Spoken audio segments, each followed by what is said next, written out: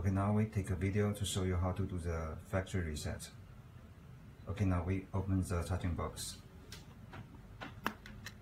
And we're taking out the both handsets. And keep pressing 8 seconds.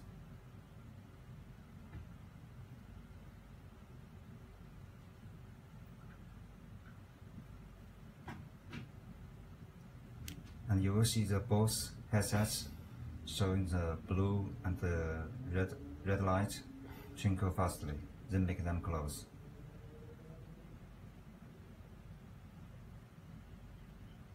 Okay, you will see the red headset only showing the blue light, and the left one showing the both blue and red light.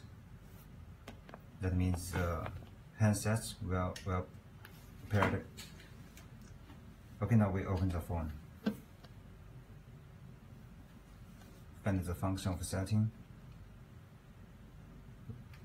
Okay, now we open the Bluetooth. And you will see the device named E10.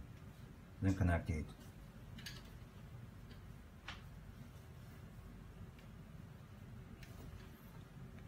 Okay, now it's well connected. And for the handset, it will be only showing the blue light. Okay, now you do how to do the factory reset.